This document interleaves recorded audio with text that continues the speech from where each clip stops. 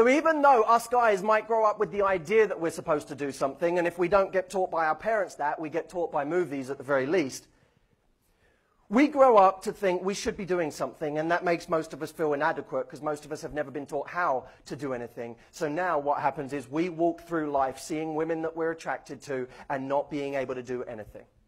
That's a guy's life. Some guys approach everybody. Some. But what do you think that is as a percentage, really? What do you think? If this is all guys, this many are running up to every woman they like. In fact, this many are running up to every woman. This many are running up to every woman they like. And the rest of us, this many, will never approach a woman. And the rest of us, we wait for the right moment. And we're not very good at judging when is the right moment. We also don't know what to do when we've decided it's the right moment.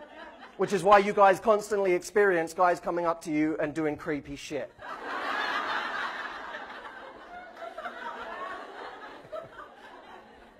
So we then ask, okay, with this group of men, should women start being more proactive in order to get them to do something?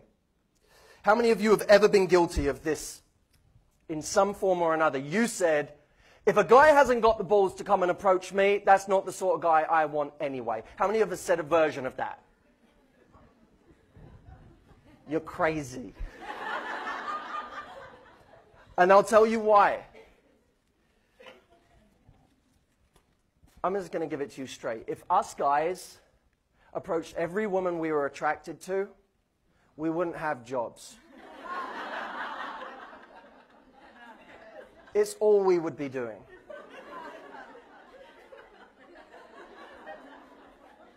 So the idea that if a guy doesn't come up to me, I'm just not interested in him is ridiculous.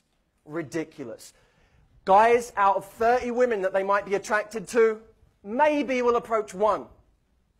Maybe we'll approach one. Maybe we'll find the right moment with one of them.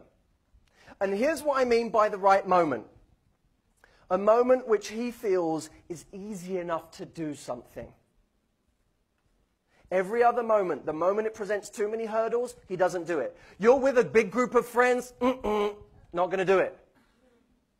You're in a rush and you have that look on your face like I'm just getting my coffee and I've got to get to work because I'm in a meeting and I've got this stuff and I've got this stuff and I've got to go and I've got to go. Text, text, text. Oh my God, so many things. Yeah, I'm coming, Jake. I'm coming. He ain't coming up to you then. She looks busy. She'll fucking kill me.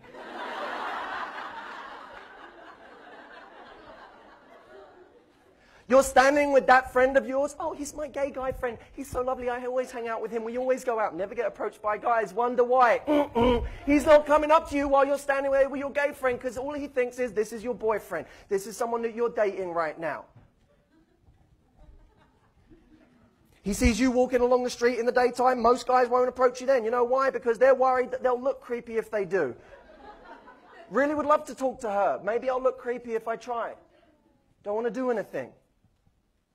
But women, what they often do is they say, oh, no, but that's not true. Guys do come up to me like that. Yeah, 1%. 1% of men. And it's always the loudest guy in the room. It's the loudest guy in the room or the loudest guy on the street. And, of course, that guy is the one you always meet. Of course it is. I always meet players. Of course, they're the ones who approach you. Players are the ones that are good at that. They're the ones that do approach you. So if you're hanging back and waiting for guys to do it, of course you only meet players. Of course you only meet the loudest guy in the room. Of course you only meet that cocky guy who doesn't actually give you anything more. Of course. Because 10 minutes later he's doing it with the next person. And tomorrow night he's doing it with the next person. Not true in all cases, but certainly in many. With these guys, they're trying to find the right moment. So, my friends, it's not about you making the move, per se. It's about you giving him a license to make the move. Because if you're the 1 in 30 that makes it easy, you're the one he's coming up to. You're the one he's going to try with. Don't be easy, but in the first 5 seconds, be easy.